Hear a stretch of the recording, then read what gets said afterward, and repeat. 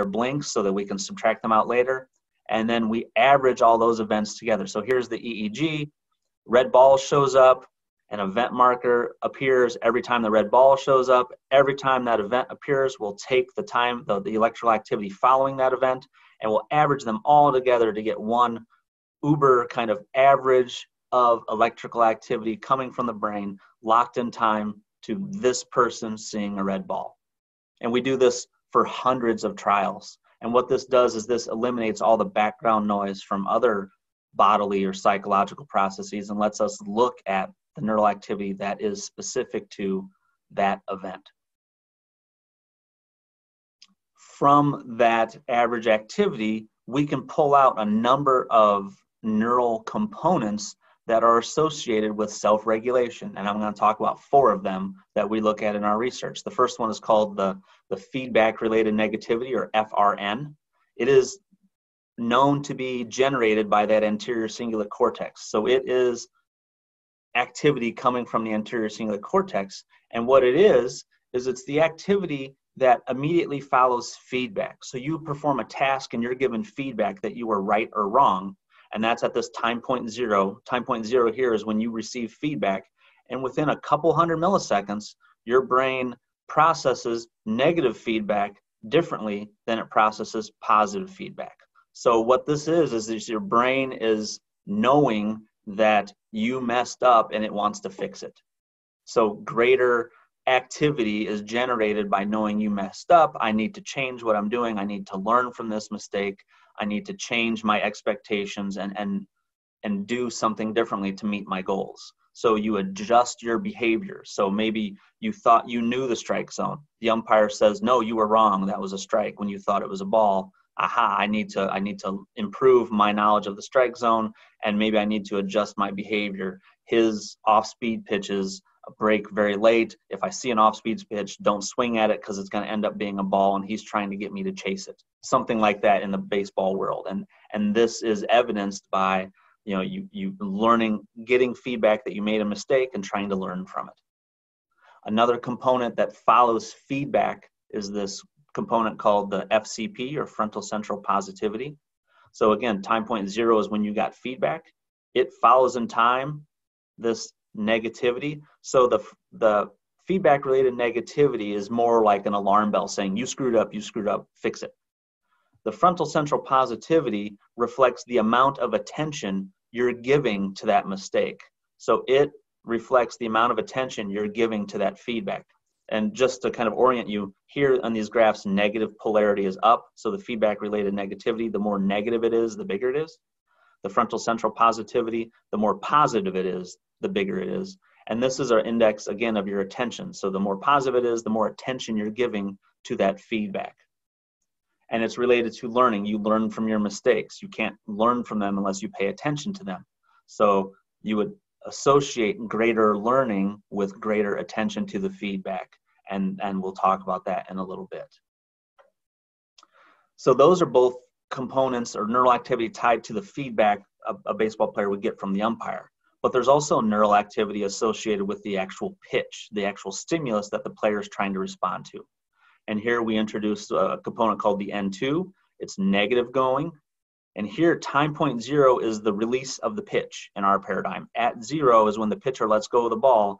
And within a couple hundred milliseconds, this component reaches its peak after that stimulus event. And what's it's associated with is inhibiting responses or managing the conflict of different responses. So this happens every pitch for a baseball player because he has to determine, do I swing, do I not swing? Is it a ball or is it a strike? So this conflict is ever present. And here you can see this negative going component indexes that inhibition. So if there's more conflict going on, there's more, I need to answer strike and not answer ball, this would be more negative. And we'll talk about that in a little bit. So these ball strike decisions, these swing take decisions that are existing every pitch are what a hitter has to battle with. And the inhibiting what you don't want to do so that you can do what you want to do is reflected by this N2.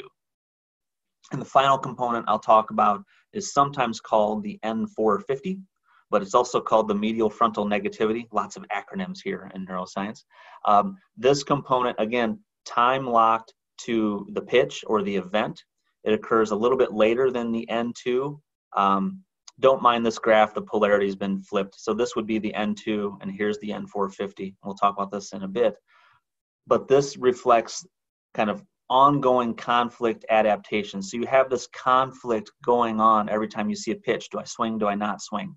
And this component indexes kind of proactively trying to manage that conflict before it occurs. So this is kind of an online management of, okay, in preparation for the next pitch, I need to kind of be ready to manage this conflict and know what I want to do and how I want to do it. So there's more of this proactive control happening when tasks are more difficult, say, than when they're easy. So we put people in a cap, in essence, and we measure their neural activity to get at these neural components while they're at the plate, so to speak. So what we did in our research is we had two groups of participants. We had college baseball players who, are experts at baseball and experts at this task, Illinois Wesleyan baseball players. And then we just had psychology students that weren't college baseball players. So two groups of participants, kind of novices and experts. And what we had them do is we had them play the role of a hitter, making these ball strike decisions. So a pitch will come, you respond if it's a ball or a strike, you get feedback, next pitch comes. And while they're doing this kind of performance task of hitting buttons in front of a computer, we're measuring their neural activity the entire time. So the procedure, we set them up in the cap that I showed you before. We had them sit quietly in front of a computer screen because physical movements can kind of interfere with our ability to measure neural activity. They were presented with pitch videos, 200 pitch videos, which I'll show you in a second. After each pitch video was presented, they needed to answer whether that pitch was a ball or a strike. Then they would get feedback from the umpire saying if they were right or wrong. And then the next pitch video would be presented, and this would just continue. Every so often we gave them breaks so that they didn't go stir crazy and their eyes didn't cross and things like that. But it was just pitch, response, feedback, next pitch. So here were their instructions. They had like a little response pad, a little controller held kind of quietly relaxed in their lap. If it was a ball, they hit a button with their left thumb. If it was a strike, they hit a button with their right thumb. And they had to respond while the pitch was in the air, just like they would have to do in real baseball, right? It was a very fast-paced task, which makes this actually extremely difficult. These pitches were purposely put kind of on the border of the strike zone, either in the strike zone for a strike, as you can see here, or outside of the strike zone for a ball, as you can see here, but they were close to the edges of the strike zone. And even at the major league levels, hitters, those pitches in that borderline are like 50-50. So this is a hard task. And we did that on purpose to ensure that there would be enough positive feedback and enough negative feedback to look at the neural activity. So here's a demonstration of actually what the paradigm looked like. What we did is we used virtual reality software to kind of put the batter in the batter's box to record the pitches. We did not use, they could not have VR headsets on while they did the task because that interferes with the EEG, but we use VR software to save the stimuli, to save the pitches. So this is a right-handed batter in the right-handed batter's box seeing a right-handed pitcher throw pitches. And we had, we had it for switch hitters, we had it for lefties versus lefties, we had all the combinations that you would see in baseball. At time point 0 is when the pitch is released. And so here it would be pitch. While the pitch is in the air, the player would hit a button to say ball or strike, and then they would get their feedback. And it was pretty fast paced because we didn't want to wear them out, but this is what it looked like. If I can get the demo to play. Here we go. So you can see pitch. While the pitch is in the air, they hit a button, and then immediately after they get feedback. That was a ball, that was a strike. Pitch. Correct, that was a strike. Pitch, correct, that was a ball.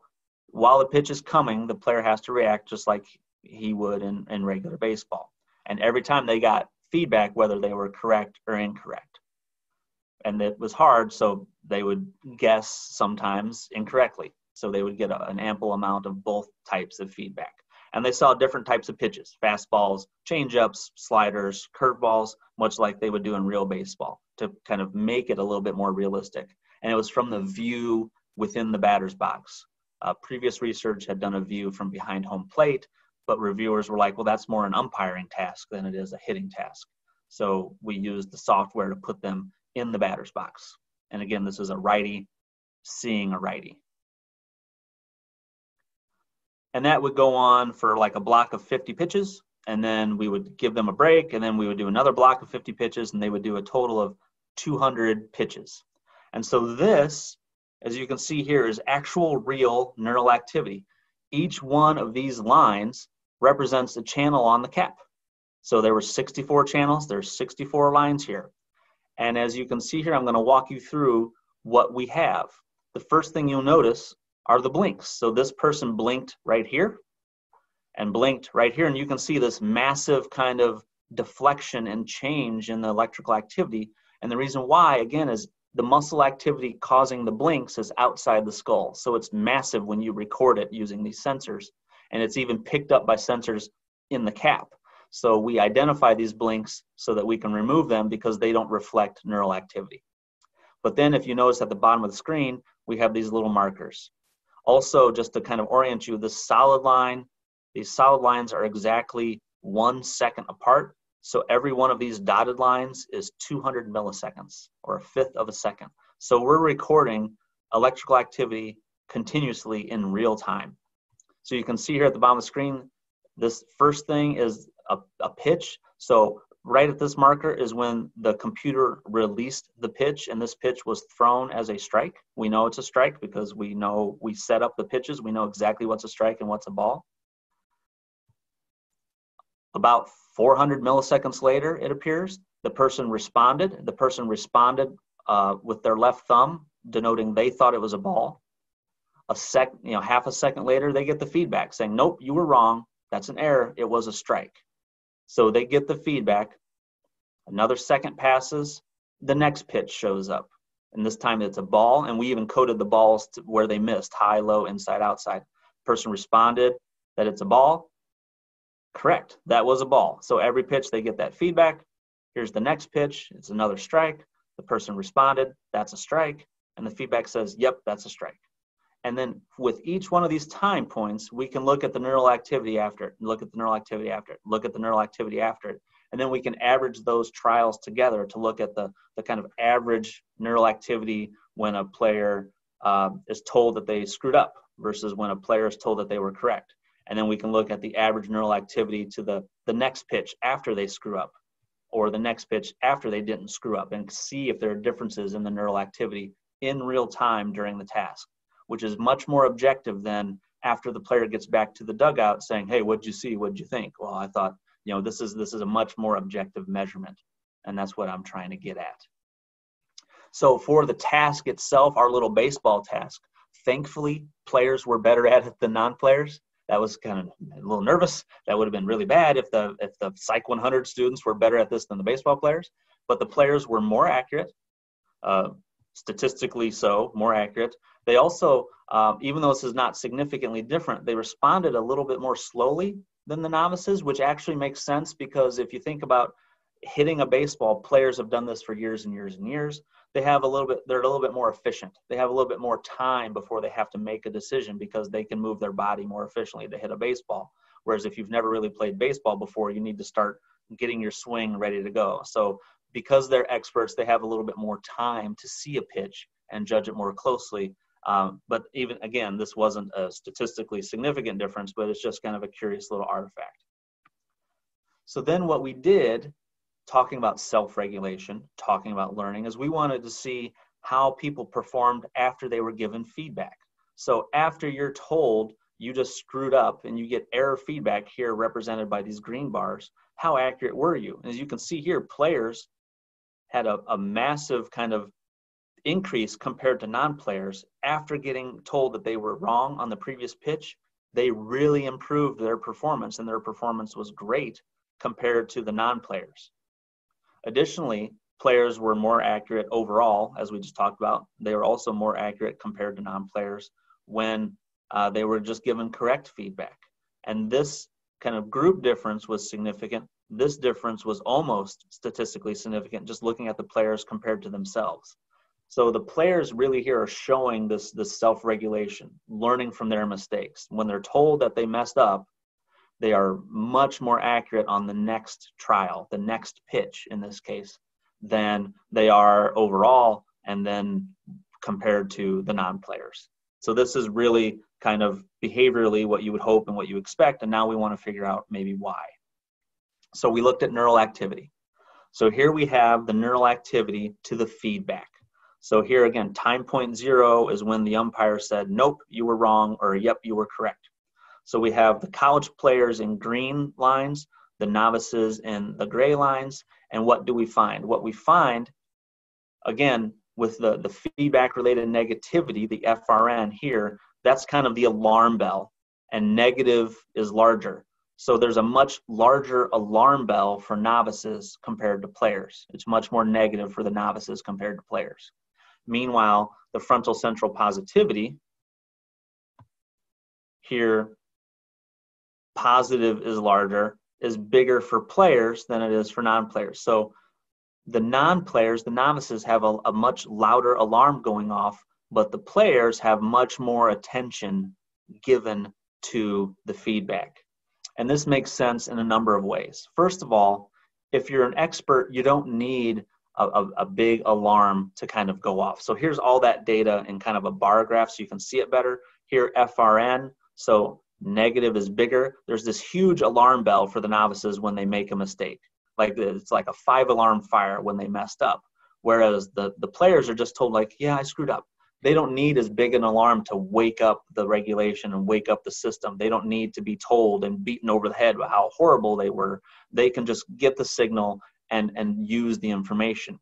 And you can see that here where the players show much more attention to the feedback, both negative and positive feedback, compared to the novices. Especially after they make a mistake, the novices are not paying any attention to the feedback. Why is that? Because they're being deafened by the alarm. The alarm of the feedback related negativity, you screwed up, is so loud and so kind of omnipresent and boisterous that they don't have any mental resources left to pay attention to the feedback. Whereas the players get a small alarm and pay a lot of attention to the feedback. The non-players get a huge alarm and have no attention to give to the feedback. And this might underlie why the players are doing better after errors and the non-players are not. Then we looked at the neural activity to the next pitch after feedback. So we looked at all the different feedbacks. So every time you got incorrect feedback, we grouped all those next pitches together and looked at your neural activity after you got negative feedback, and we looked at your neural activity after you got correct feedback and looked at all those trials together. And here, so time point 0 is the next pitch release, and here we have the N2 and the medial frontal negativity. And we don't see a difference between the groups in the N2, which makes total sense because every pitch, everyone has to determine ball strike, ball strike, ball strike. So that conflict is always present. But what we do see is we see a huge difference for medial frontal negativity with the hitters showing way more kind of proactive control than the non-players. The players have this much greater level of proactive ongoing control to mitigate and navigate the task, whereas the non-players do not. So then we thought that was pretty cool, that hitters are showing all this neural activity and learning and self-regulation that the non-players aren't. So what we did is we looked at how does the neural activity relate with the task performance in the task. And bottom line is for the players, all these measures of neural activity, all 4 of them that we talked about, FRN, N2, etc., all of them related with at least 1 or 2, most of them at least 2, but most of them, almost every measure of performance. This is reaction time. This is response accuracy or percent correct. This is post-error reaction time, post-error percent correct. Everything was related with the neural activity in the players. The non-players, there was almost no relationship between our measures of neural activity and their performance on the task, which suggests that the players are regulating the performance and learning and doing better, and the non-players just aren't. Also, we found relationships between the neural activity to the feedback and the neural activity to the stimuli, suggesting that the feedback matters. Hitting is not just a pitch at a time. You take the feedback, you learn from it, it affects what you do on the next pitch. And finally, we just looked recently, and this isn't even kind of done being analyzed yet, we found for the players that were in our task, we looked up their baseball stats, their actual on-field Illinois Wesleyan baseball stats for 2020 and their career.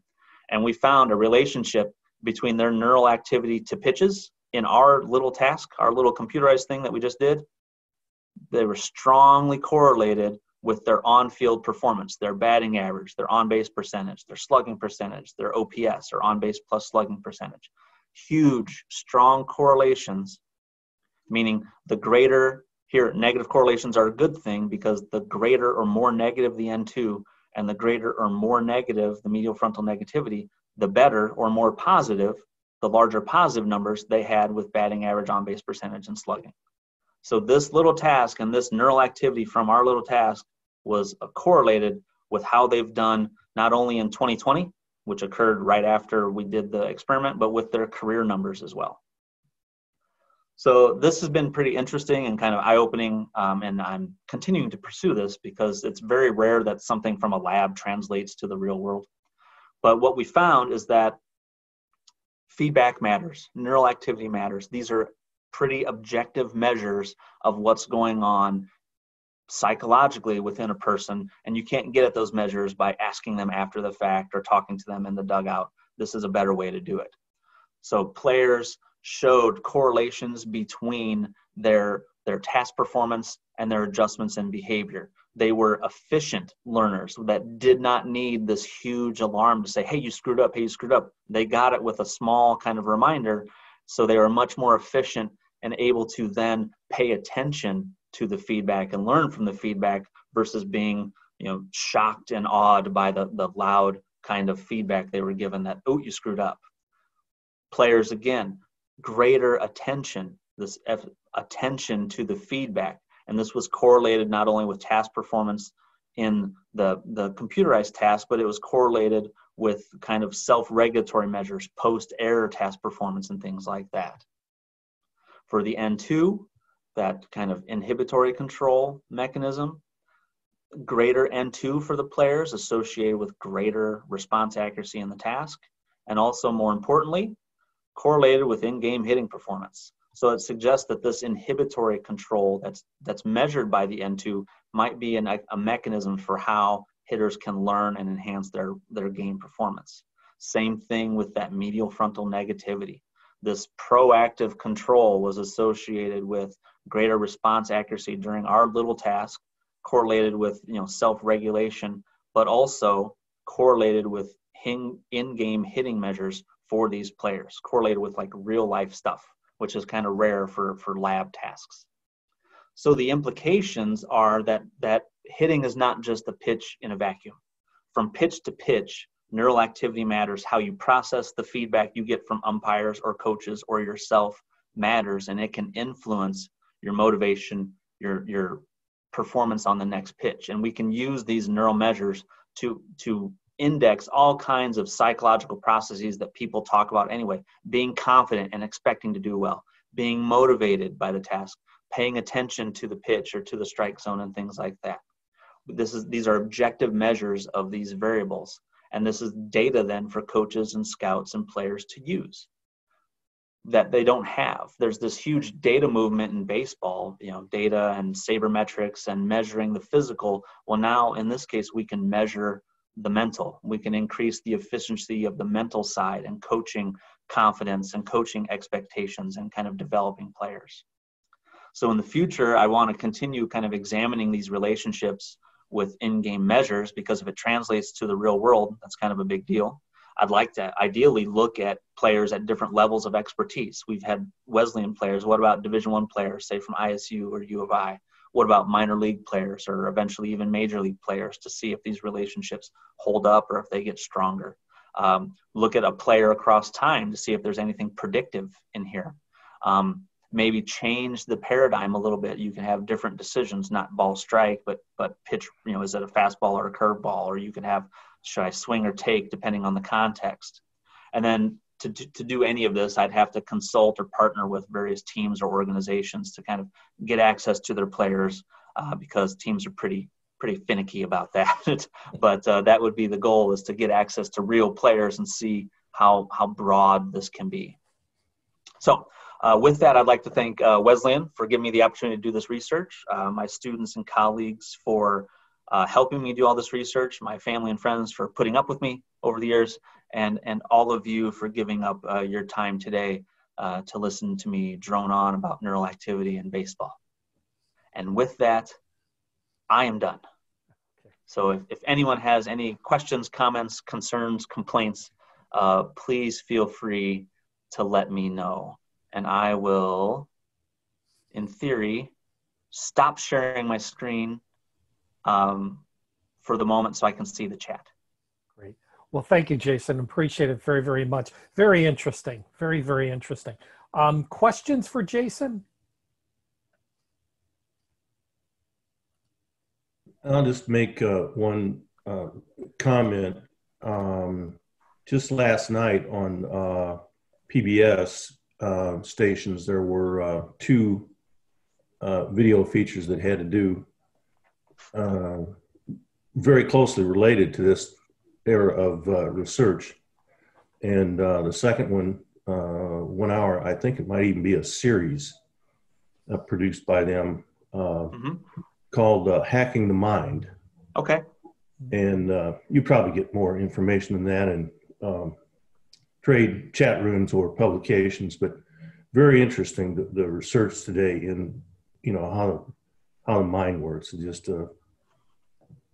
blows me away at my age, the progress that's been made in this. Yeah, it's crazy what people can measure and how they can link things. I mean, the medical field has been the most predominant, where now people that are maybe paralyzed, they can use brain activity to control artificial limbs and things like that. But now it's starting to bleed over into the performance and kind of world, where you can kind of get into the mind and help performers, whether they be physicians or athletes or whomever, optimize their physical senses. And it's pretty fascinating. I've been kind of in my own little baseball world lately, but looking at that and kind of taking ideas from other people and adapting it might be a good thing. So I appreciate that. Jason, we have a question from Maddie. Thank you. We have a question from Maddie Monk. I don't know if you can see that. Yeah. So how this data could be used to improve performance in baseball or softball would be it. And I've talked with some coaches and teams about this. It's more, it gives you an anchor point. It gives you a data point. Whereas you can talk to a player and be like, hey, were you focused? Or, hey, did you?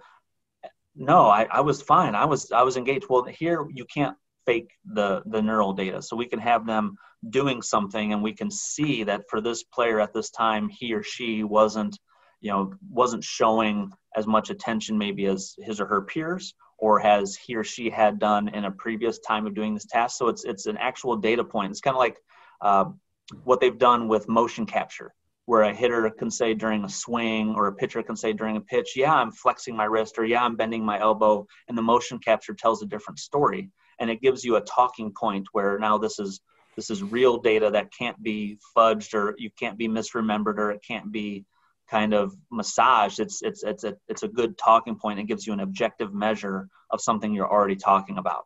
I've had a lot of coaches say, some hitters, they get mad if they miss a umpire calls a ball a strike, and they're in their head and they're letting their emotions take over. And they're not thinking, and they're not, trying to learn and trying to adapt and be like, I'm not going to change the umpire's mind. I need to change my expectation.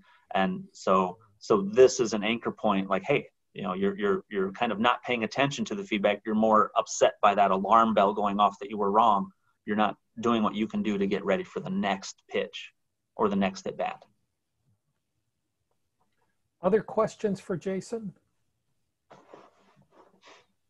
Jason, one question that I have is, have you reached out to other organizations or teams to see if you could replicate, even just going up the street to ISU? I think this would be kind of interesting. Yeah, I have, and they're pretty they're pretty non-responsive, I will say. When this started, I actually had a collaboration with the old coach at ISU, and he let me videotape his pitchers to get actual pitches. But he was let go, and the new coaching staff, I reached out to them a couple times, and I haven't heard anything back from them. People are very kind of pressed for time and kind of finicky with their time. So it's something that they're not necessarily willing to do. You know, it's more valuable, obviously, to measure the physical or measure, what you can do versus this kind of new/different, put someone in a cap and have them do a computer task kind of situation. But no, that is the current hurdle. Sending out emails and getting no responses or rejection responses to anyone I can find, because that's what ideal would be best. And I would adapt this. This could be adapted for softball. It's just softball and baseball are different animals in terms of pitches. Like, these are all baseball pitches. I haven't been able to find it for softball because softball's underhand, baseball's overhand. And so, but the same principles would apply. So that might be, if I keep really bad pun, striking out with the baseball teams, maybe I could develop this paradigm with softball pitches and then maybe reach out to softball teams. It's just there's greater infrastructure in baseball right now with, professional leagues, minor leagues. There's more teams around than there are softball teams. Yeah, it would be interesting to see what would happen if you did. And I understand why some baseball teams might not want to do it, but if you got, say, some retired baseball players like a Cal Ripken Jr., who obviously had a fairly successful career hitting the baseball, how he would do on this kind of a measure. So. Yeah, and it's interesting. You wonder how long it sticks with you, or does it go away with retirement age and things like that? Yeah, those are all questions I would like to get at. I have currently been able to kind of partner with Wesleyan and kind of get access to players through Wesleyan, but expanding this would be scientifically very useful. Any other questions before we get done today? Jeff? Yes. Thanks again for taking time out for us today, Jason. Yes, sir. That was incredibly fascinating, but at the same time, a little scary. I don't even play baseball, but and I was just kind of wondering about too, I think Carl touched on that a little bit, the relationships between the neural activity, say for a pitcher, when the bases are loaded.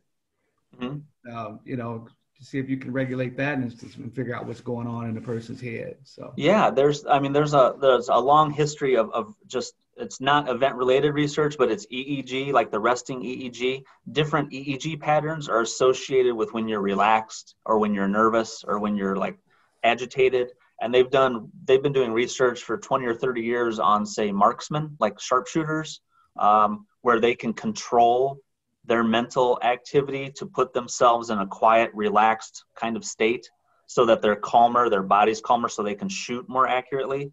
So there is research out there called biofeedback research where you can, and it's another measure. It's like, taking a deep breath or meditation, but you can kind of see its effects on your physiology by measuring not only your heart rate and your respiration and stuff like that, but also your brain activity. You can change your brain activity. So if a hitter's nervous because the bases are loaded, or a pitcher's nervous because he or she's behind in the count and you can't walk this batter, like, you should be able to measure that kind of resting change in agitation and nerves through EEG and see that pretty clearly. Well, thank you. As Carl mentioned earlier, for the rest of you folks, and maybe it came in a little later, this is the 10th anniversary of the Lunch and Learn, a collaboration between the Museum of History and Illinois Wesleyan University. So we invite you to join us next month, where we're going to host Illinois State University Professor Emeritus Robert Bradley. And regardless of your political leanings, this is going to be a good one. The 2020 election, and we'll look at that and see the history in the making.